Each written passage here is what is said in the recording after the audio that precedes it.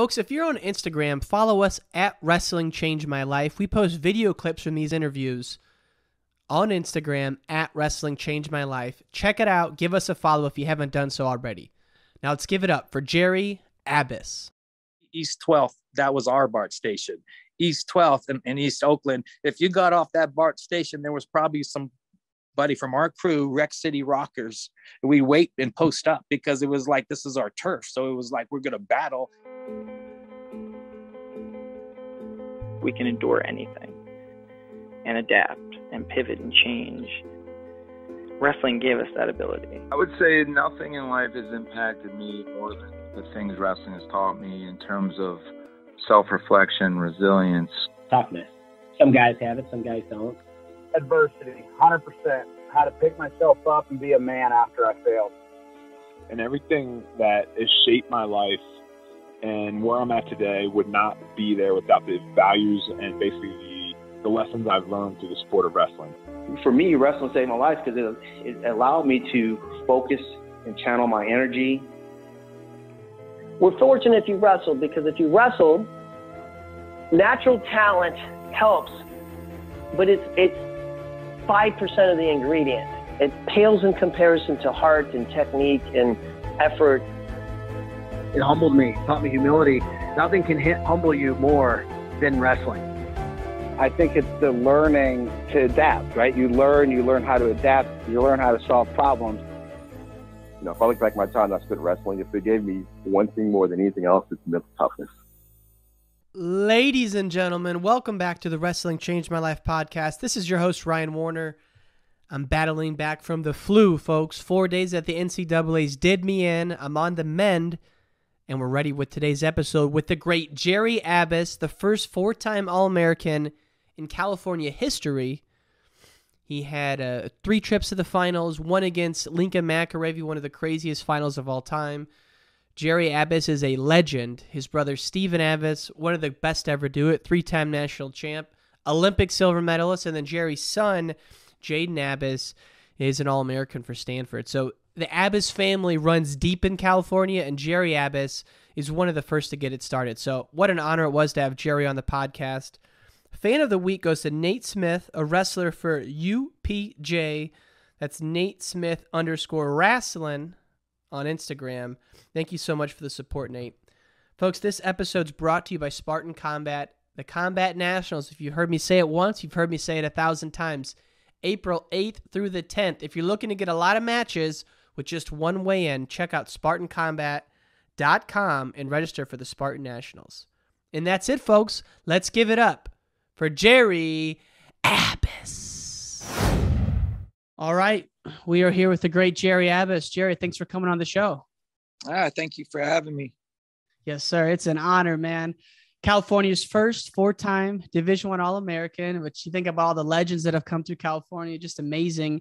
And everyone knows Gerry Abas, everyone knows Steven Abas, but a lot of people don't know that your older brother wrestled for New Mexico. Rest in peace, New Mexico program. Tell us about your brother, Greg. Yeah, Greg Gascon, you know, he's 8 years older than me.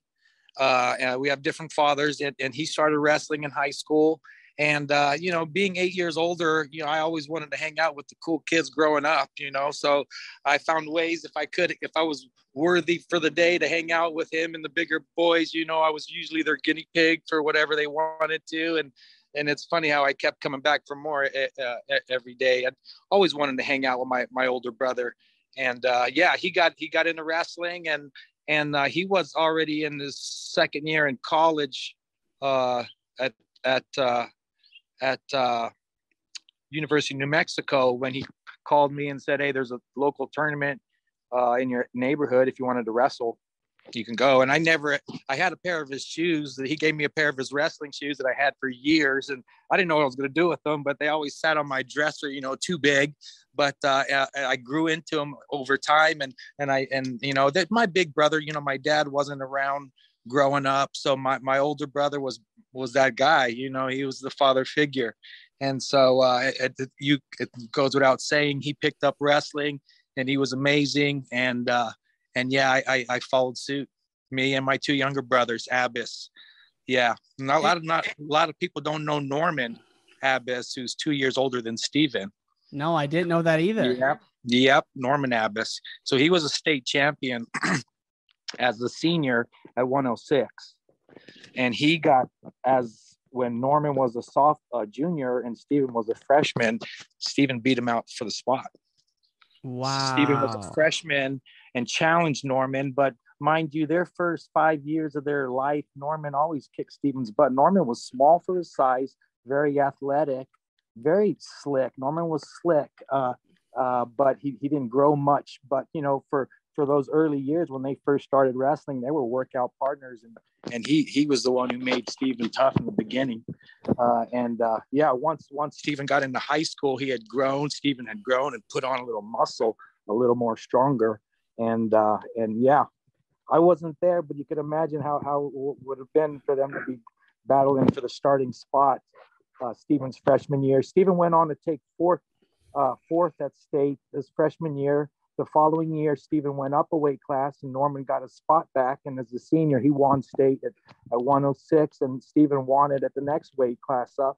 They took one other guy to the state meet, Romero, Albert Romero, I believe his name was, and he was surprise finalist.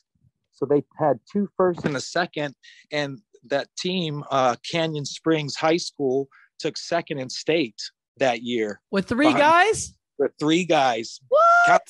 California State Championships, yes. Holy smokes. Springs High School behind Calvary Chapel. They had a nice run. Calvary Chapel was dominant for a while. That year took 3. And I'll just ask you, I think when you move your hand, it's covering up the mic and it gets a little muffled. If you okay. Perfect right there. Yeah, as long as you don't cover up the mic on the end. But dude, that I didn't know that. So you were off to college and when this is all going down, you said. Yeah. I graduated from high school in 1990, and Steven was 96 and Norman was 94. So did Norm go on to wrestle at Fresno State as well? Well, he went to Fresno City College. He was small. Norman was small, and that was when they had 118s, and he was coming out of practice at 115, and so he was at the junior college, and in Fresno City was the most dominant city, was junior college in California by a couple fold, and then they're still very good. And they had some tough kids there that just didn't make grades. They could be D1 wrestlers, local Fresno grown Clovis studs. But yeah, just that Central Valley wrestling is really tough. And yeah, he wrestled a couple years in junior college, didn't do too well. He was small, and he hung it up after junior college. But if he would have had some weight on him, he was a little different style of wrestler than Steven and I. He was slick. I would say he was even more slick than Steven, but he didn't have the power, the muscle, and the desire that Steven had. Norman his style of wrestling was not a competitive, but man, he was artistic, and he didn't care about winning. He just liked to play the game, I love when the Abas brothers. It would have been fun. I was going to say, I love when the Abas brothers talk about creativity in wrestling, because it's like, I grew up in the Midwest. You don't think about that. And then you guys are out there, you're treating it like a dance, like a creative. Oh, it's an art, it's a martial art, I mean, it's no denying, but I there's the wrestling, definitely a lot of ways to use the sport, but yeah, looking at it as art, if we could add some kind of level of, that transcends the grit, something that's above it, that you can't really put a value on. It's funny when you look, some people will put a picture on the wall and you say, oh, that's a nice little painting. That's $100 million painting. Like, what are you talking about? Well, that's art. It's all, what you see. And, that's, I like to promote that. It came from my breakdancing days. I used to breakdance. So tell me about breakdancing on the BART. Tell me about this. Well, when we were young, when I was this is like 7th grade, 6th, 7th grade, we would practice. We would we had to defend our turf. So we would literally practice moves so we had to be ready to battle. It wasn't like this was just fun. We would get repetitions and focus. And you want to talk about how hard it is to learn a breakdancing move. And you realize that most wrestling moves are easy to learn. You could chop them up and put them in steps, but you can't, like riding a bike, you can't say, hey, here you go. You just got to go feel it, and patience and focus and determination. Those types of things helped me when I wanted to learn breakdancing moves, and once you felt it, it was like, there it is. And the excitement, like you got it, you've mastered it. And those types of things I applied to wrestling and the technical side. And I always say, the NCAA tournament, and it's not the strongest guy who's going to be necessarily the best. It's not the fastest guy, but I'll tell you what, the most technical guy, you're going to probably see him near the top. His technique always trumps all the speed and the strength, and technique is art. And so you can't deny that it's an artistic game that we play. It's just so much reminder of the human aspect. Yeah. Look at the great Yanni D, a technical master. When he's out there, it's a beautiful thing to watch. So you're getting introduced to breakdancing, and you would literally get on the BART, which for folks who don't, I used to live in San Francisco. Okay. It's the train system out there, folks, right? So it goes all over the suburbs, and each stop is a different city. And so you'd get off and you'd be breakdancing on the platforms. Oh yeah. Well, no, sometimes, but usually before you got into the BART, there'd always be a crew there representing our BART. Was, if you know the BART system, East 12th, that was our BART station. East 12th and East Oakland, if you got off that BART station, there was probably somebody from our crew, Rec City Rockers. We wait and post up because it was like, this is our turf. So it was like, we're going to battle anybody. And and so it was always a fun time. We would catch the BART to go to San Francisco and always get the new stuff. We didn't have video cameras. There was no YouTube. But I tell you, it was so much creativity because we try to remember, like, oh, he did something like this. No, it was like this. And you try to practice it, and you'd come up with a whole new thing. There was something that was big about biting. We called no biting. You could never bite anybody, meaning if somebody else did it, you can't do it. You have to change it some way or another because you can't copy anyone. Wow. So originality was everything. Originality stands alone. Right? Wow. Originality stands alone. And that is everything. A self-expression. And you say some people, when you watch them wrestle, you can see their insides, can't you?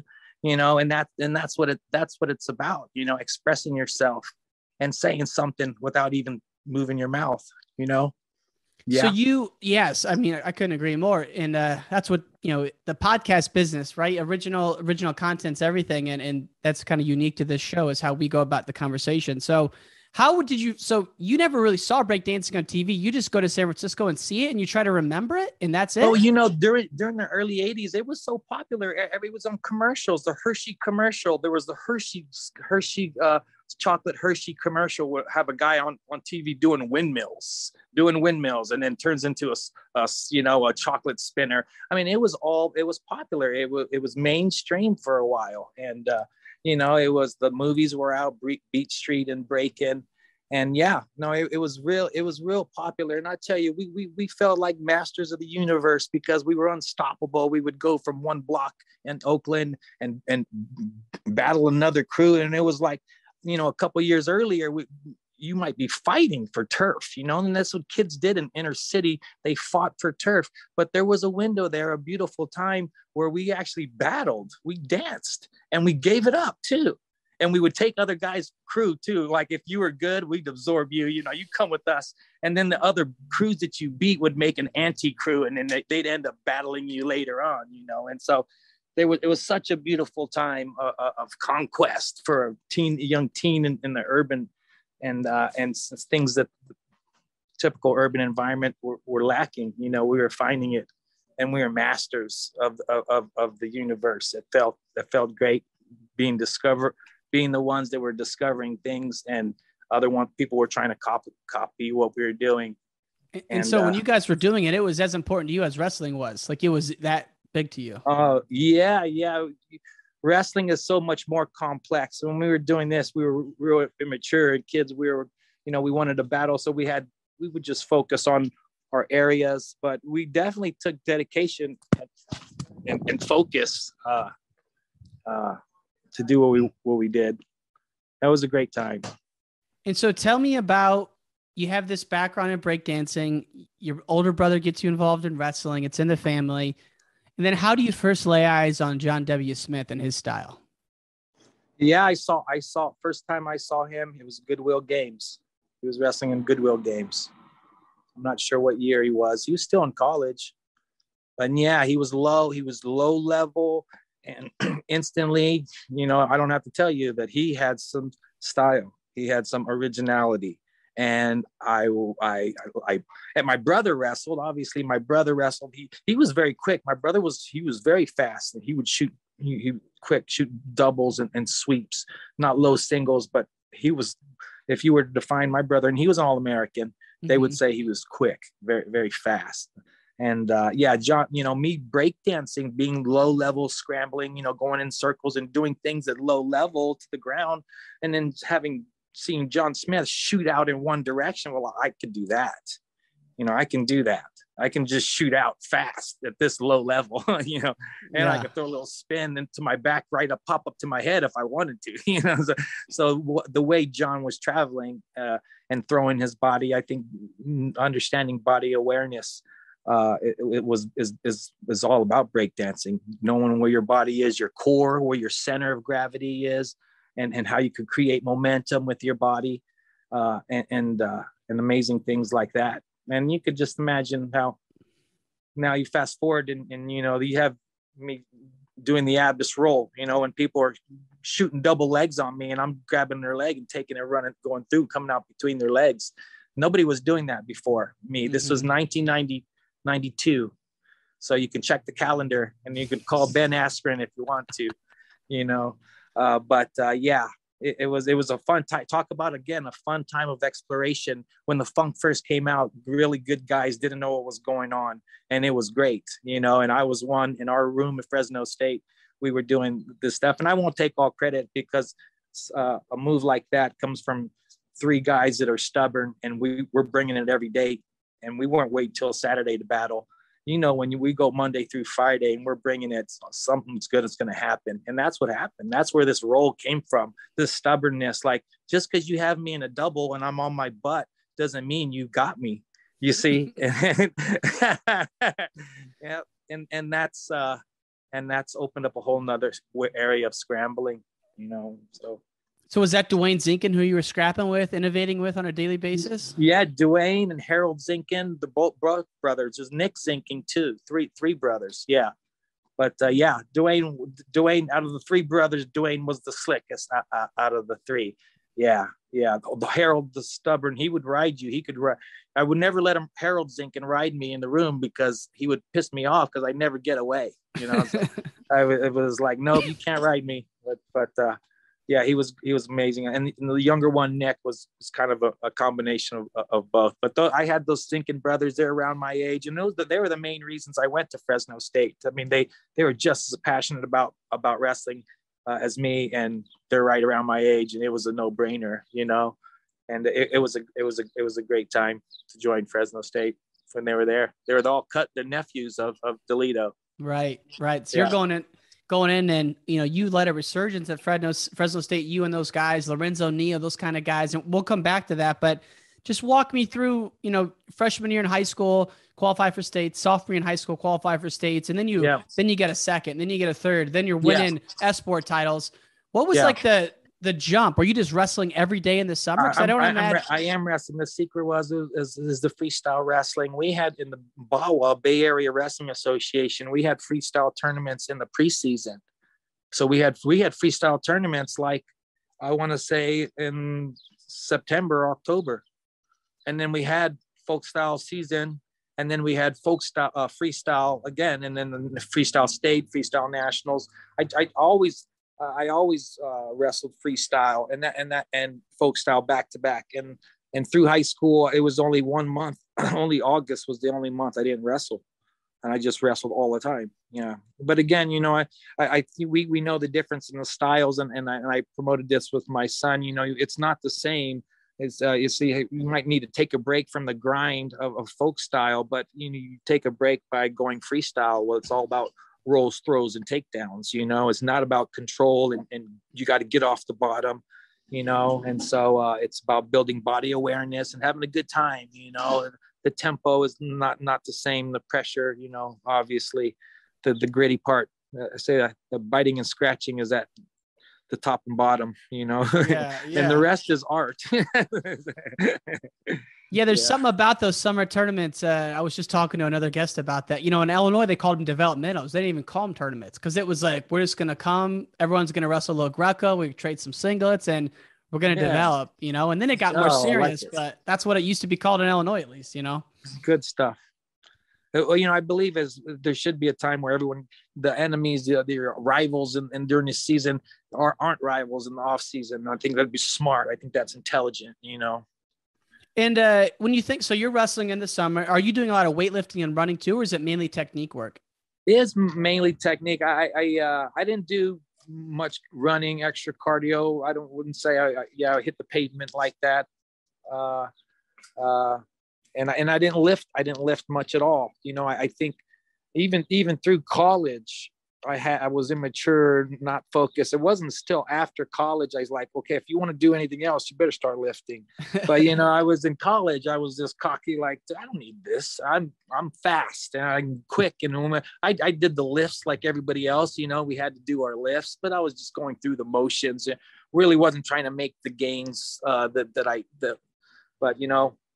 and I was I took second 3 times at the NCAAs. I don't know if I could have did much better than that. Man, seriously. I mean, that's, and you had some of the most epic throwdowns ever at the big dance. And yeah. So you get to Fresno State. Now you had talked about your brother was an All-American at New Mexico. And, I had heard that like you would read like amateur wrestling news. And when you saw his name in there, it was just everything to you. I mean, my big brother, he was so cool. And I'm not just saying this, but he was cool and all the kids liked him. He was the cool kid on the block. And he was a small one, kick your butt, so, and so there you go. And that's how he was. And I remember when I was in high school and seeing his name in amateur wrestling news, and he was ranked number 6 in the country. I remember my mind being blown how good those 5 ahead of him were. Cause I couldn't imagine anybody better than my brother was Superman. And so that really just blew my mind that there's people like my brother out there, and a lot of them. Yeah. But this was wrestling, and I started wrestling in Oakland, and there wasn't much wrestling in Oakland, in the inner city in Oakland, and probably still is to this day. I'm the last person to place in Oakland from the Oakland section, and that was in 1990. So they haven't had someone place from that section since 1990. But when I was there, I remember, my coach, he was great in Greco. He was Olympic alternate, Ashley Sherman. And so he all our guys on the team, we were good at, he taught Greco. I had a great arm spin. But in the city at that time, it was like we're locking up and we're getting laterals. Either you're pinning me or I'm pinning you.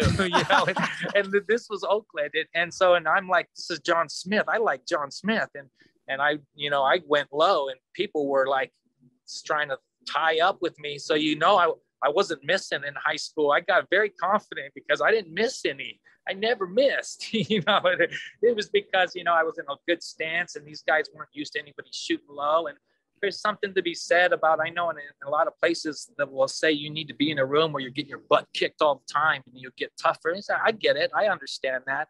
But I'll be the one to raise my hand and say, hey, when you start getting confident enough, and you feel taste success enough, you say you like the taste of that. I do like the taste of that. Okay, well, you want to keep doing what you're going to have. If you like the taste of that, you do what you need to do. So I was in Oakland. There was no good wrestling. I felt success, but right away when I got into college, it was tough.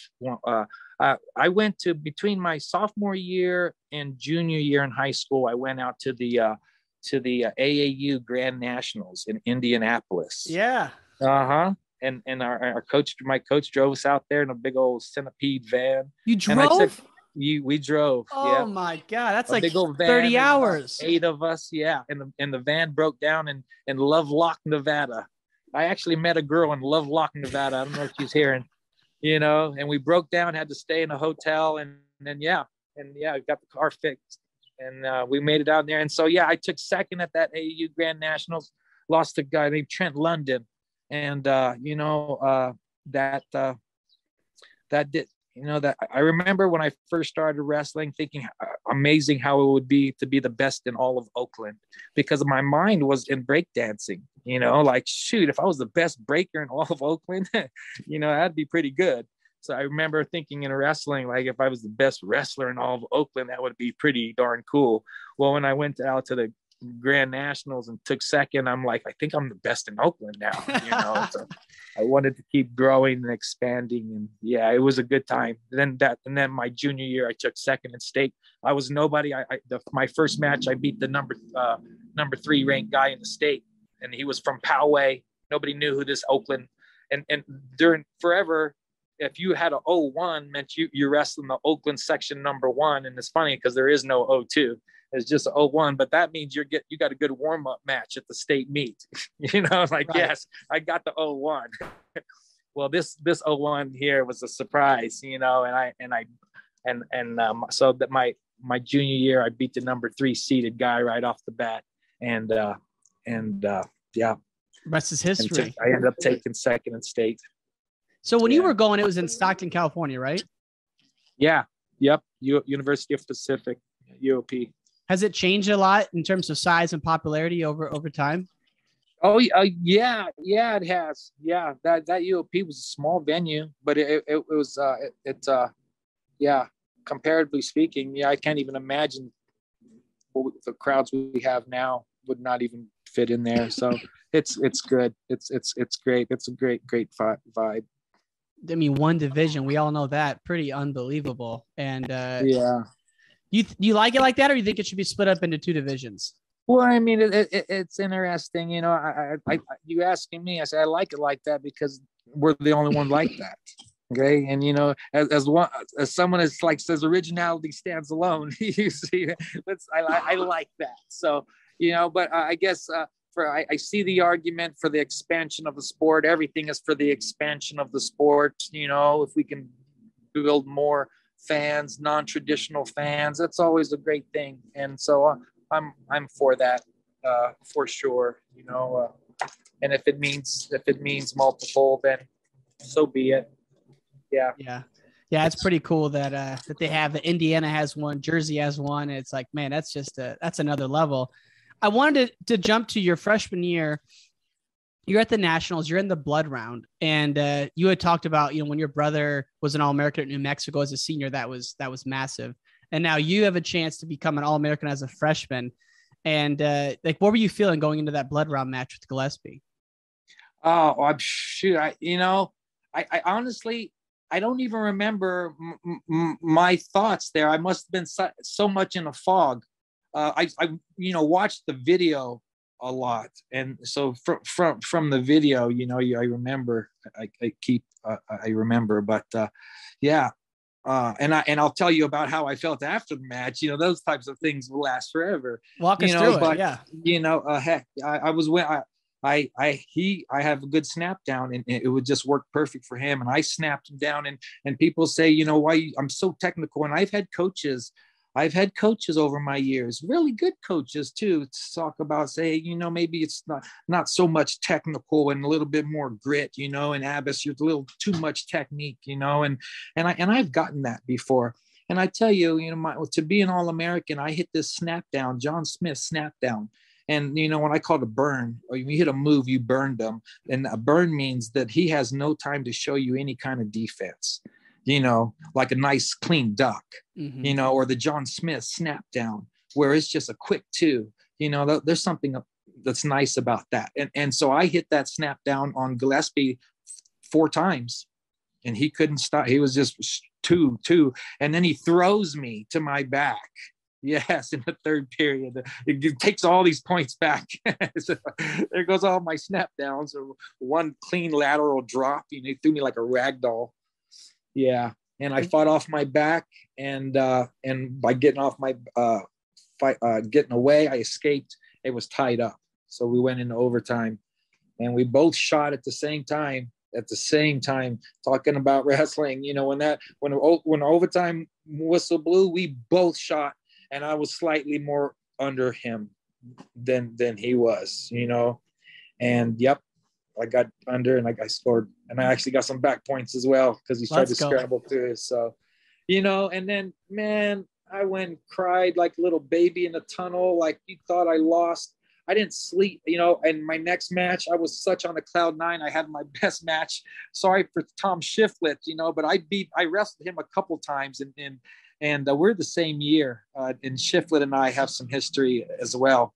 But yeah, I had to wrestle him after I knew I had placed, you know. That was, I was so excited that I wrestled extremely well, you know. Or you got to go back to where you win, you're so pumped up, you can't even like sleep that night. Like, just tell us what it meant to you. I had to wrestle. I did wrestle. So after I won, I wrestled Shiflett that night, and kicked his butt. And then the next day I didn't sleep. So yeah, you know, you win the blood round, and then I won the next one, and then I was done.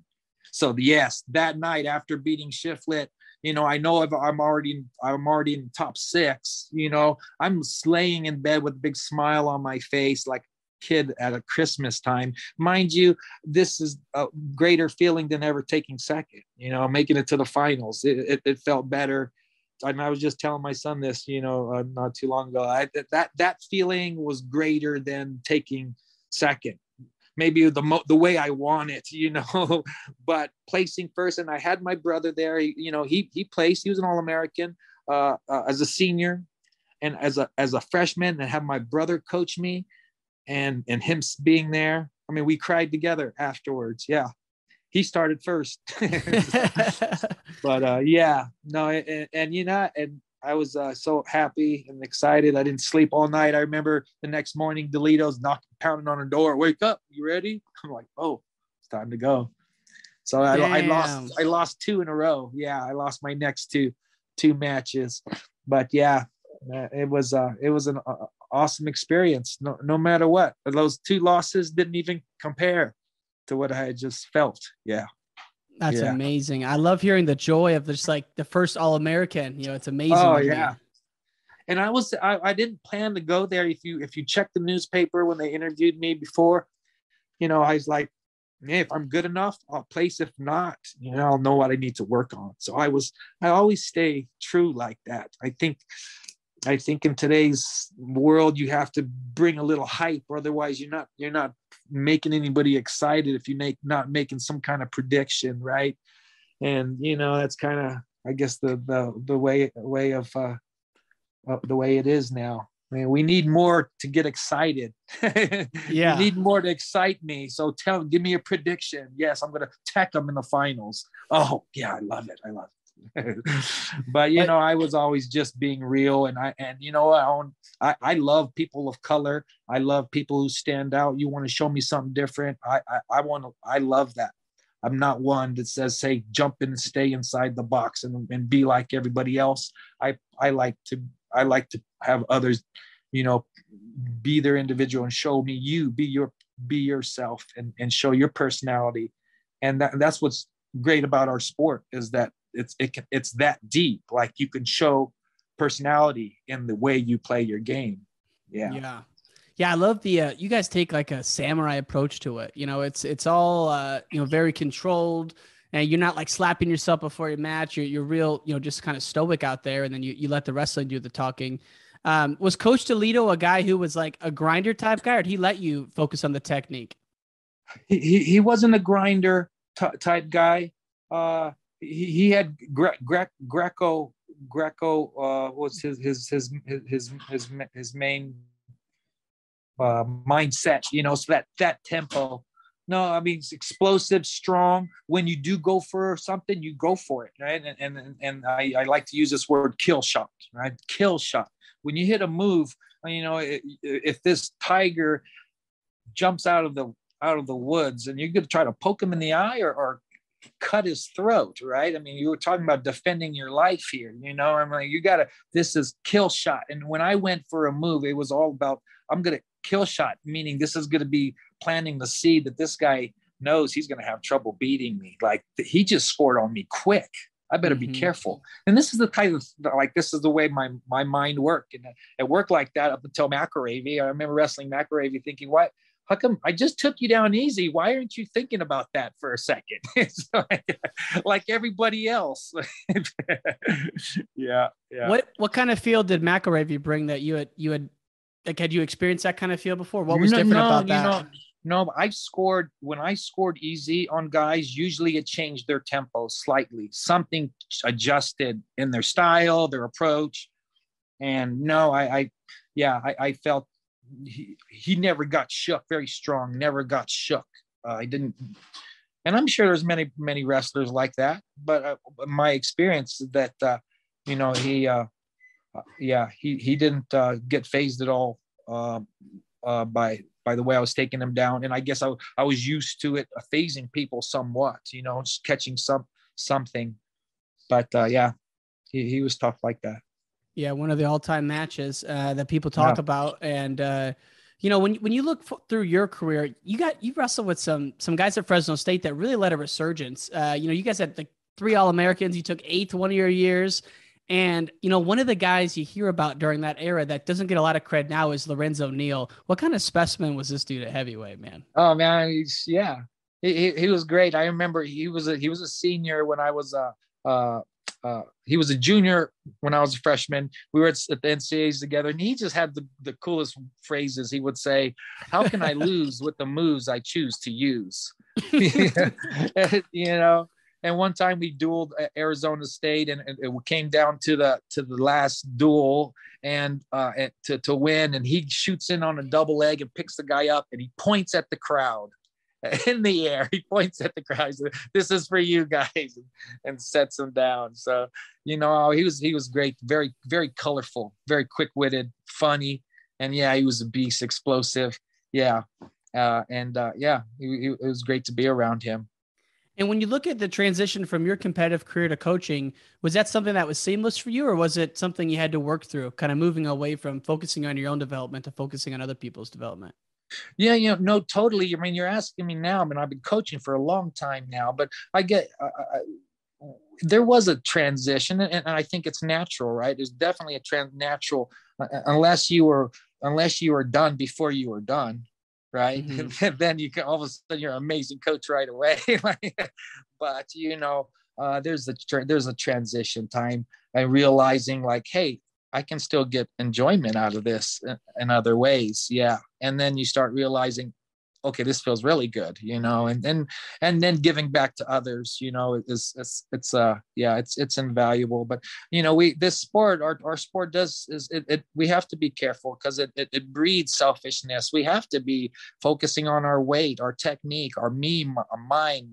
I get points, you get none, I hold you down, and everything is about building self and ego and strength and then you have to be careful. You can imagine why I wonder why 2 wrestling coaches aren't getting along. Well, maybe because they're wrestlers. And we were taught, if you want to be good, you better focus on yourself, and maybe kind of be greedy. If you want to be a great wrestler, you get all the points, they get none, and focusing on self a lot. But as a coach, you move away from that, obviously. And you see the satisfaction of helping others.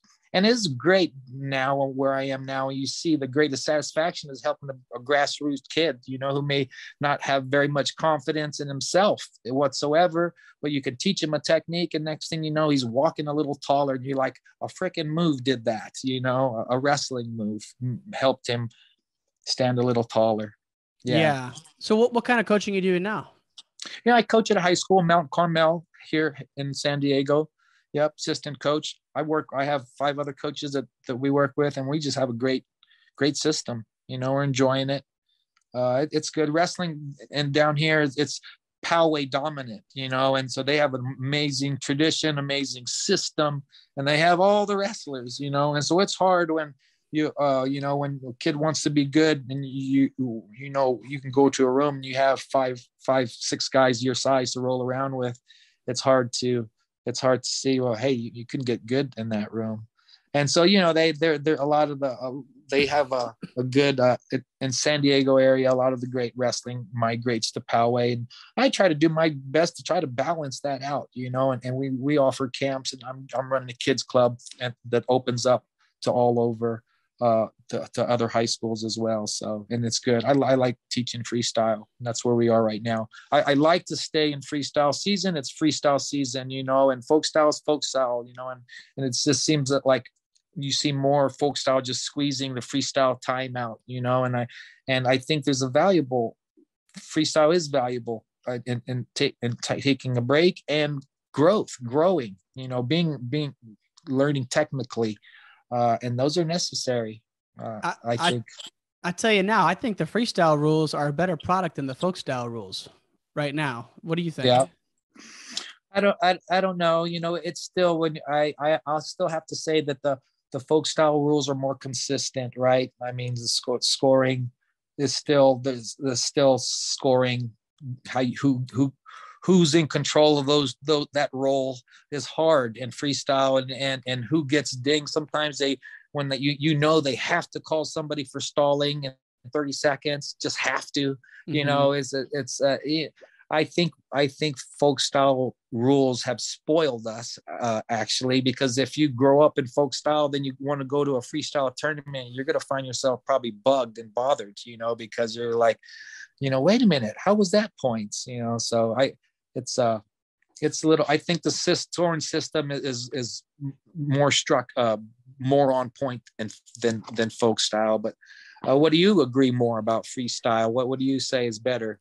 I like I just like feet wrestling. I just, you know, I feel like this year we saw a lot of just, and probably every year, but man, it just seems like a lot of riding with no turns this year. And I'm just like, man, those guys, there'd be so much more action if they were on their feet right now. Like, just get them back up. Like, let's see them scrap. Like, that's kind of what, you know, what I'd like to see. I just hate seeing 3 minutes.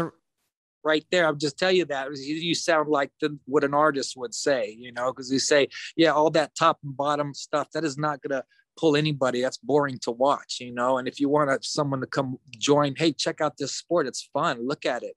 You don't let them come watch somebody get rode out for 2 or 3 minutes. It's just like boring, you know. So yeah. But I mean, but like you said, there's a beauty in that though too. You know, there's an art form in holding someone down against their will. But man, I just think of a Mean Brooks right now. It's in my head, and obviously two amazing wrestlers. Brooks might be one of the best ever in this generation. And there was like 3 minutes of mat time, and I mean, again, to hold a Mean down that long is incredible. But God, I would have loved to see 3 minutes more of those guys on their feet. Yeah. Well, I know you have to watch what you say because you run podcasts and things like that. But, you know, I could say pretty much whatever I want here, you know, and I say when somebody's on top, he's more obligated to score. He's got the dominant position. So he's supposed to score. If his objective is just to hold him down, if he told the ref that, he should get dinged, right? Because it's not your objective. It's to hold the guy down.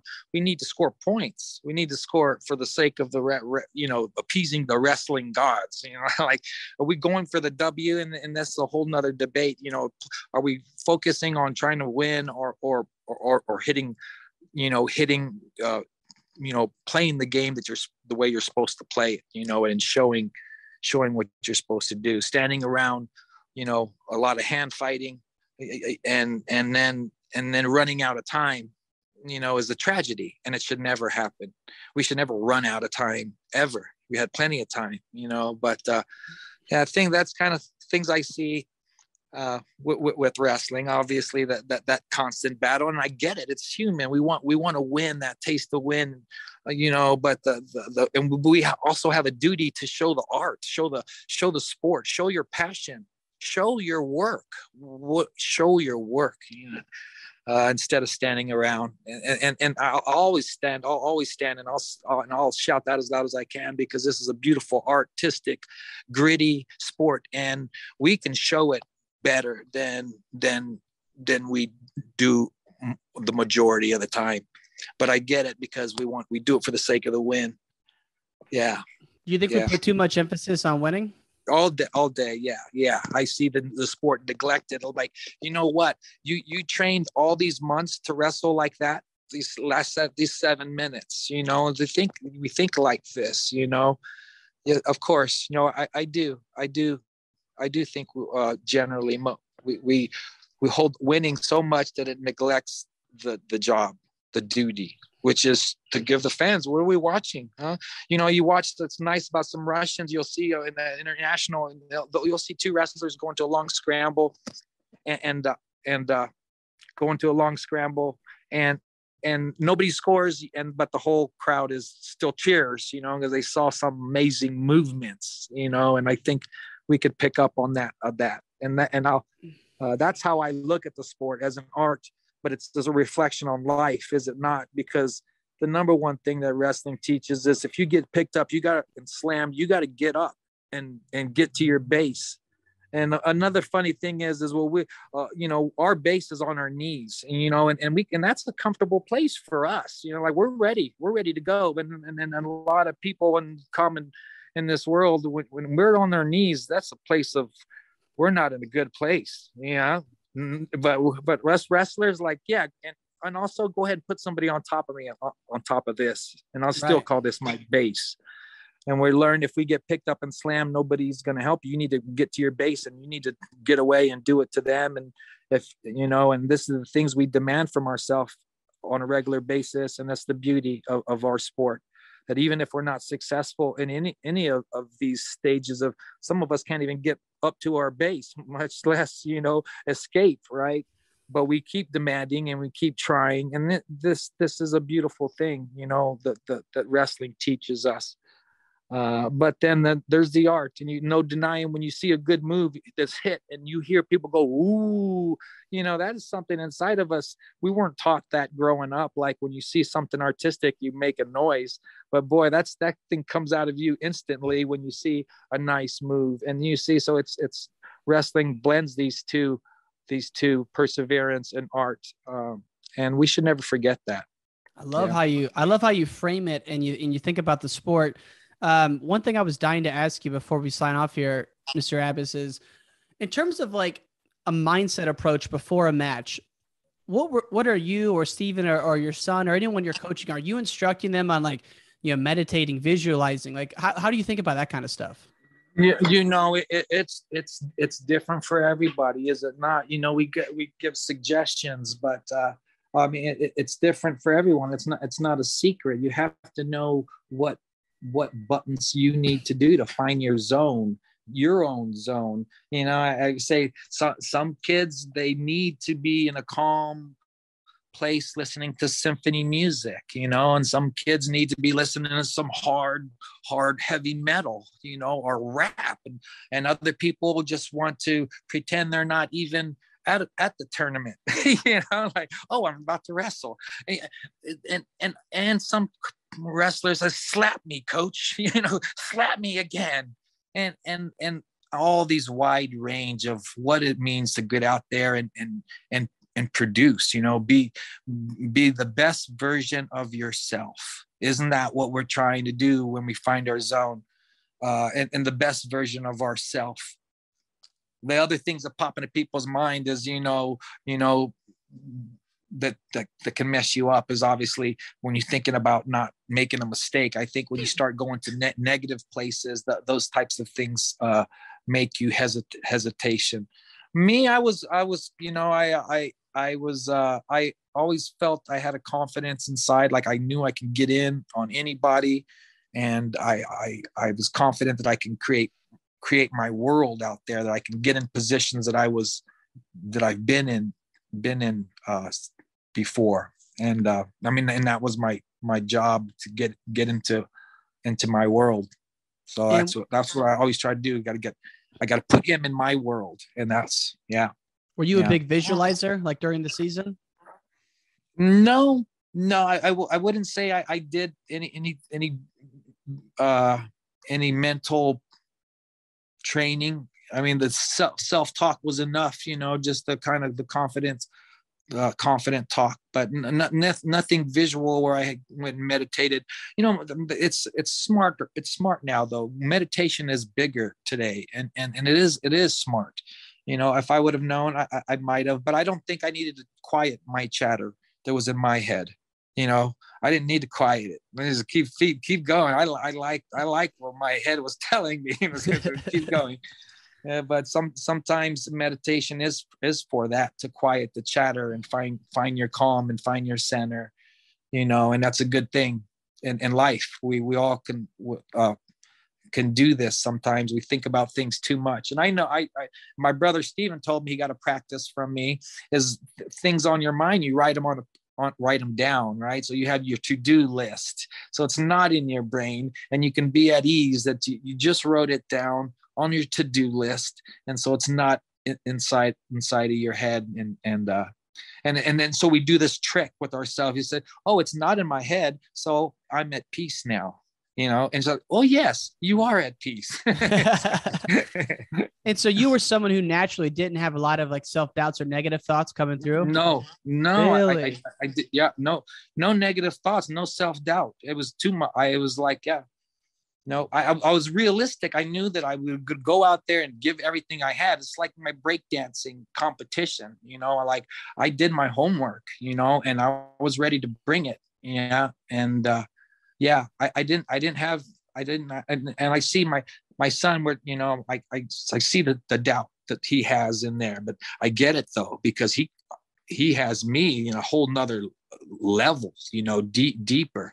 I call Jaden the strongest Abas. He's the strongest out of me and Steven, because, Steven maybe had a little motivation and as me as a big brother, but I had nobody. I mean, I had my older brother as well, the big brother, to shoot towards, but he was in college, so we didn't spend a lot of time together, and there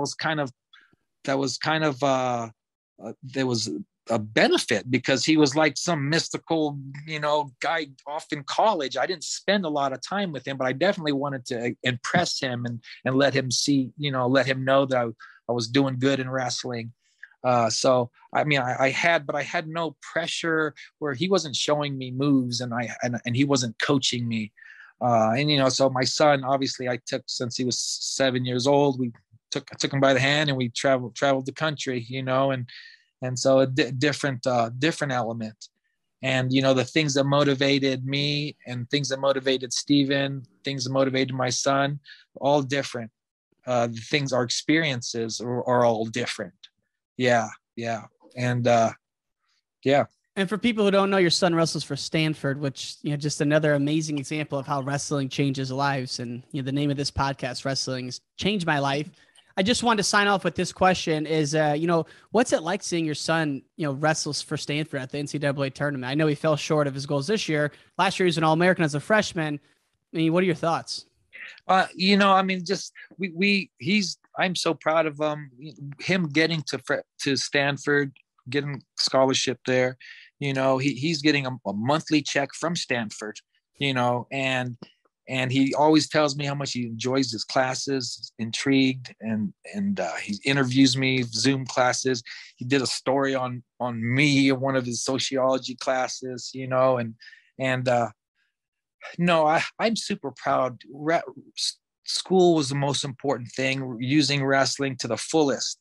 I think some parents, we demand so much from our kids. You say, we want you to wrestle hard. I want you to stay after practice and give me 50 more, but then when it's time for homework, are we still on them the same way when they're at home? Are you saying, hey, give me another 30 minutes, but we can demand this just the same that we demand from our kids in the sport of wrestling. We could demand from our kids to be hitting the school as well, and so that was the goal. I can't tell him how much I'm proud of him. Wrestling. I was a 4-time All-American. My brother was. Abas has done it a bunch of times. It's not like he needs to follow suit. He needs to just enjoy what he's the strongest Abas. He's obviously got the best education. He's going to be financially better than me and my brother combined. I have no doubt about that, and I think, the big scheme of things, if you say wrestling changed my life, I went to high school in Oakland, right across the bay from Stanford, and not too many people from over there were going to Stanford, and not too many even went to college, and I had friends that, didn't go anywhere after high school. And so to see my son going to Stanford, and he's doing real well. He's one of the premier guys on the team, and he's carrying the flag well for Stanford.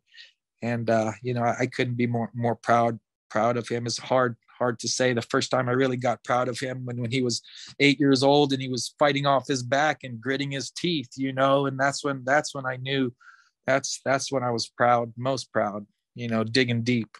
I love it, man. I wish we could chat more about Stanford and the changes of the coaches and everything that's gone on there. I have to jump. I have a day job, I'm sad to say, but Gerry, I just want to say how much I enjoyed the conversation, brother. Thank you so much for coming on. I appreciate so much. Thank you for having me.